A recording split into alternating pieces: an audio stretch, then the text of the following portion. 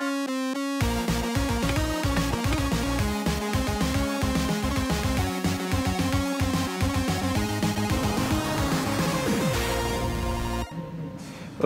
we have here the elusive BKM-68x RGB input card.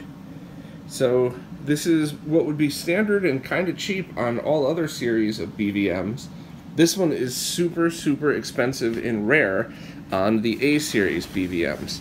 So according to Pat, the BVM tech, they may have only actually made 250 of these, which would mean this was probably 178 of 250. This one itself, just 2 ports in the back and covered with the metal shielding. And here's the inside of the board, which for the most part, a lot of these things are just off-the-shelf components. But what makes me think that this might not be able to be reverse engineered is that Spartan chip. I think that's programmable, and I think whatever's on there is probably proprietary Sony software that you're not going to find anywhere. But I'm going to take detailed pics and link to those as well, just in case anybody wants to give it a try. The pic should be good enough to actually go through and see the circuits. Okay, let's just slide the sucker in. Screw it down for a good connection.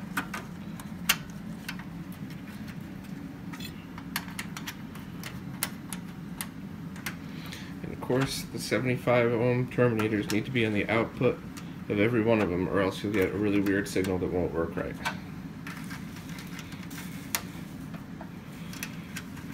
Alright, ready to go.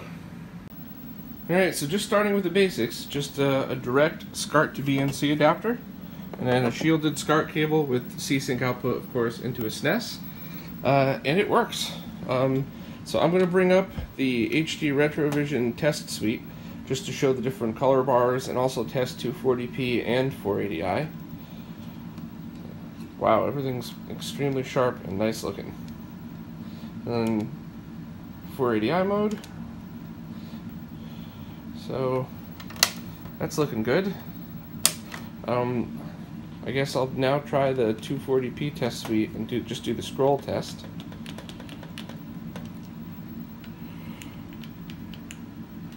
Which I'm sure my camera isn't picking it up, but this thing looks excellent. So, no problem with SNES, but that's not the console that I heard had the most issues. So let's try Genesis next. Okay, well this is the one I really wanted to test, Genesis, because I heard a lot of people online say they had problems with theirs, but this looks fine. The only thing that might be different than other people's is this is definitely 75 ohm C-Sync coming out. So it's, you know, no components on the Genesis as always, and then the correct components in the cable. But that might really be it.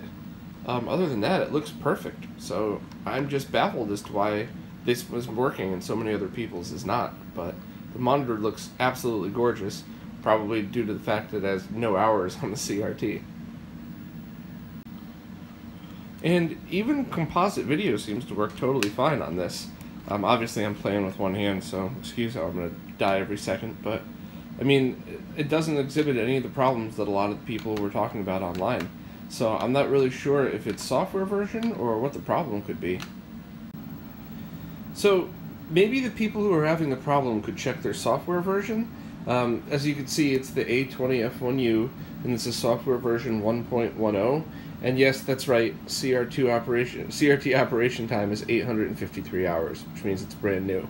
So that's pretty amazing for this particular monitor. But maybe the software version's it, and then let me check, maybe there's a version of the actual input card.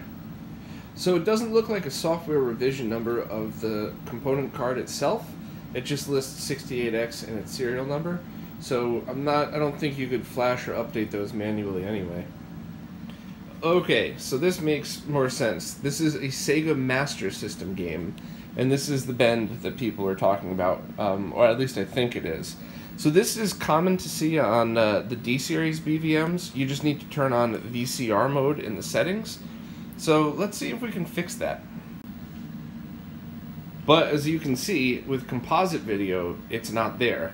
So this is definitely related to either the 68X card, or the way the RGB signal is going through it.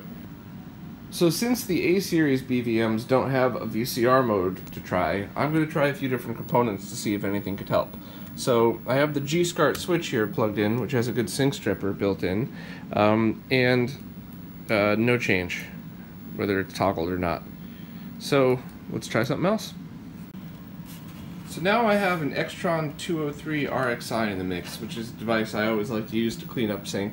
Obviously going from the gscart into that, and it actually makes it worse, believe it or not. I don't know how or why or what else, but you can see by toggling it, DDSP, both that and the serration don't really help anything. So let's see what else I got. Okay, so there's one more thing to look at here.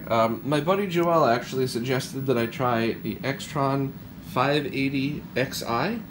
So as you can see, we have everything the same running through the gscart. You see how there's still the bend, but then when you toggle the comp sync switch, everything's fine. Which is really strange because I don't know what comp sync would mean other than that does this toggle between TTL and 75 ohm composite sync? I'm not really sure, but as you can see. But to make things a little bit weirder, so with this on, let's just turn the Genesis off and back on again. So now the bend is there for the Genesis side that wasn't there before. So I'll just go back into the 240p suite. So in playing around with this, one of the things I tested was just a direct cable that's SCART to VGA, just a pass-through.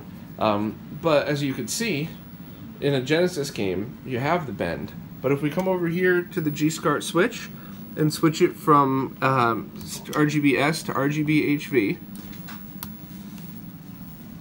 now it's perfect.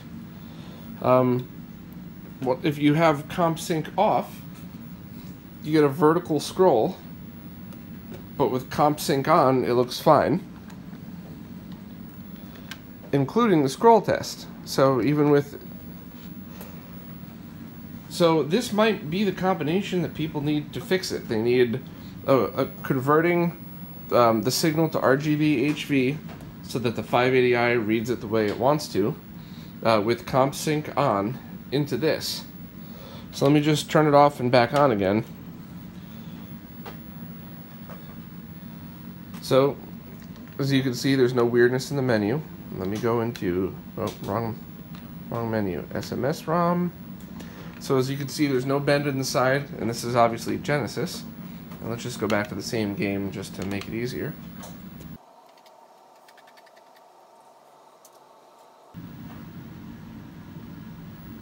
Still perfect.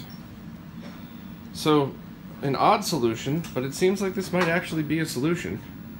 So I better reach out to everybody I know that has the 68X and tell them to buy a 580xi before I shoot this video so it won't jack up the price on eBay. So most people can't afford or find the 68X RGB card, but the 61D actually has composite video and SDI inputs as well as S-video. So of course you don't want composite, and S-video is good, but what about SDI? So that's when we just have the Extron VSC700. I'm trying to get it in focus and in light here. But basically, this is just a converter that can take any RGBHV or RGBS signal, I tried both and both worked fine, and convert it out to SDI. So, as you can see, it works for this, but everything is in 480i.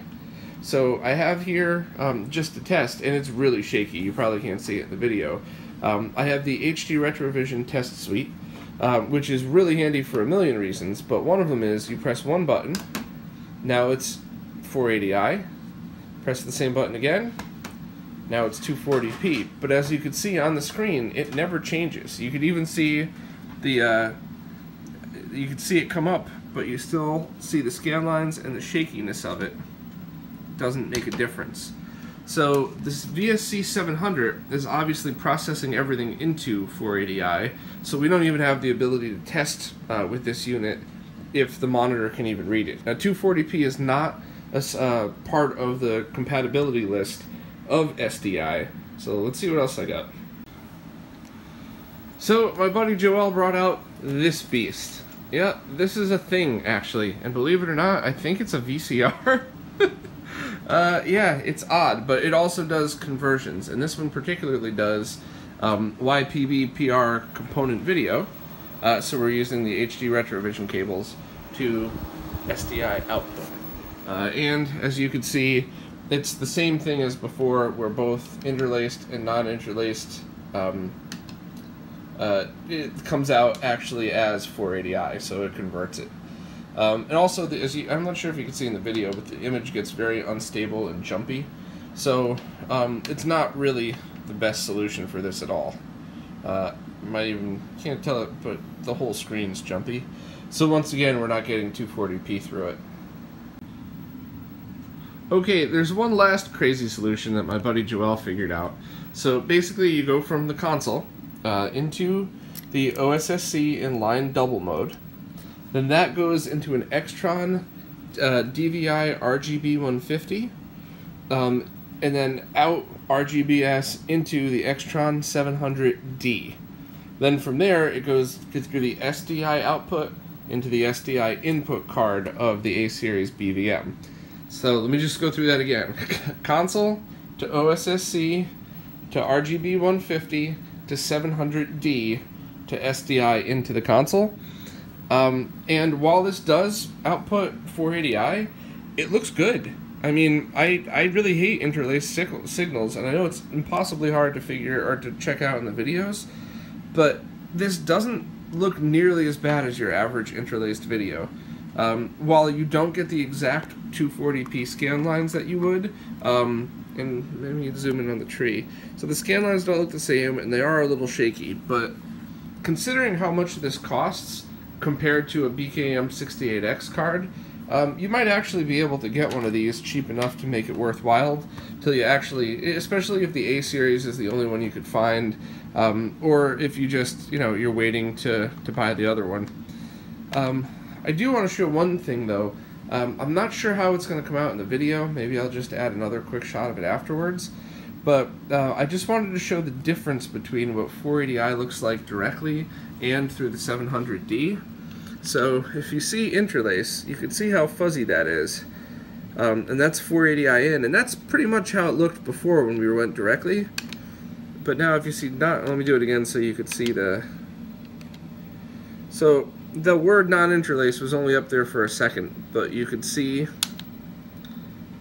how much sharper it was. So overall, while it's a little nutty, it's a perfectly good solution. The only thing, two things about it is 480i, and I believe the 700D would add a frame of lag. So it's not the end of the world, but if you're waiting on an interim solution, it's certainly cheaper than a 68X. So the one last thing before I go, I have this exact same HD SDI converter. So this basically takes HDMI input and outputs directly to HD SDI. I have the same one, it's stuck in storage somewhere. Joel has this one, which we think is dead because it won't output anything at all. But one solution potentially would be Genesis into or any console into an OSSC into this, outputting 720p. And then of course the screen, you would have letterbox on the top and bottom, and then you would have only the screen in the middle. So you might be able to set some kind of zoom command. And even if it worked, it's not going to look like 240p or 480i. The scan lines are pretty much going to be non-existent. And there isn't really a 480p solution. Using the OSSC in 480p mode with scan lines turned on, if you could get that working through SDI, it would pretty much be 240p and zero lag. But that's something I have to work on, and I would love if any of you guys had a solution or would be able to help test SDI. I just don't think you could get any 480p signal into either HD SDI or SDI. So that's pretty much it for this one. As always, any comments and criticism, please leave them below. I'd love to hear what you guys have to think about all this. And one step closer to to getting the BKM-68x or anything else for the A-series to make these more functional and usable for all of us, because they're generally much newer and easier to find. It's just impossible to find those RGB cards. So thanks, and I'll see you guys next time.